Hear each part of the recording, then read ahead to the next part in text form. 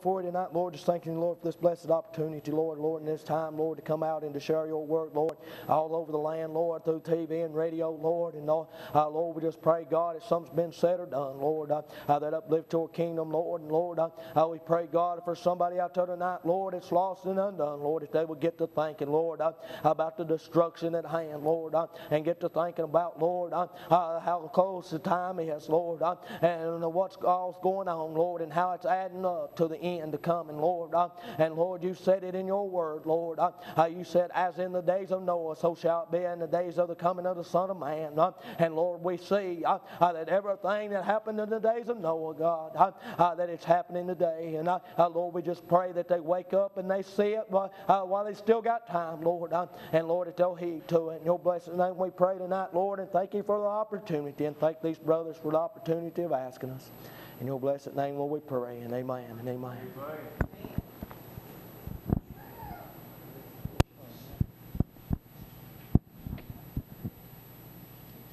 Amen. That's good preaching there. Always good to hear Roy preach, especially somebody to stand and preach the word, the truth, like you're supposed to be preached. No sugarcoating it, that the Lord is coming. And you got to be ready, make preparation to get ready to meet our Lord and Savior, because the Bible says every knee shall bow and every tongue shall confess that He's Lord and Savior.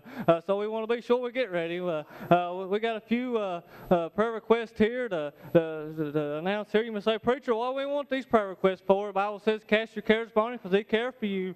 He loves you today, church. And the Bible also says, the eyes of the Lord upon the righteous, His ears open unto their prayers.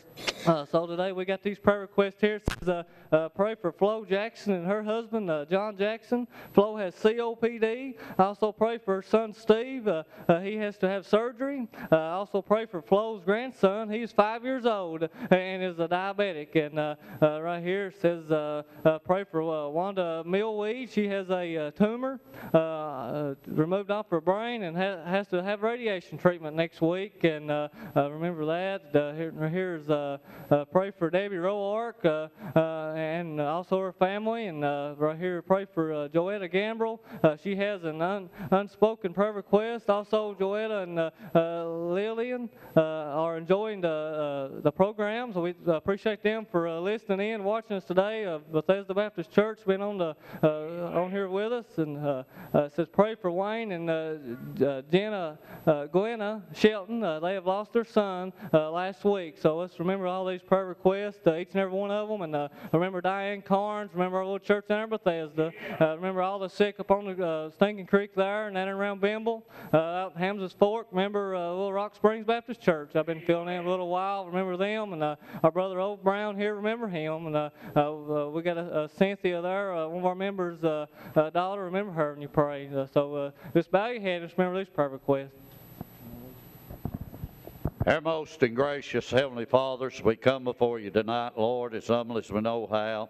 Father, we're so thankful that we're serving a God tonight that is able to take care of each and every need tonight. And Father, we lift those up before you tonight that's sick and afflicted, Lord, that God, that you'd reach down with thy healing hand and touch them tonight, Lord, if it be thy blessed will. And Father, we just pray, Lord, that tonight we'll hear the good news that, Lord, that somebody got saved tonight. And dear Heavenly Father, we thank you for the program that you have sent our way tonight, the good singing and, Lord, the good preaching tonight. We just praise you for that. And now, Lord, as we're about to be separated from this place, we ask you to just watch over us and give us traveling mercy, Lord, to our appointed places. And we'll never fail to bow worldly heads and give you the praise, for we ask it in the name of Jesus, and amen. Amen.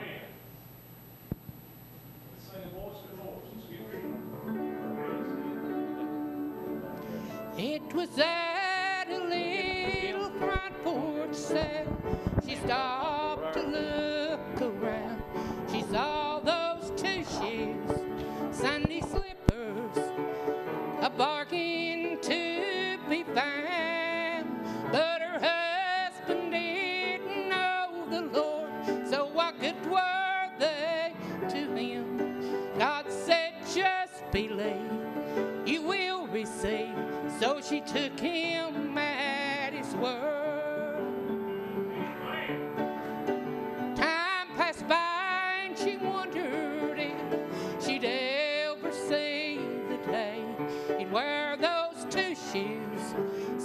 slippers into the church house and make his way.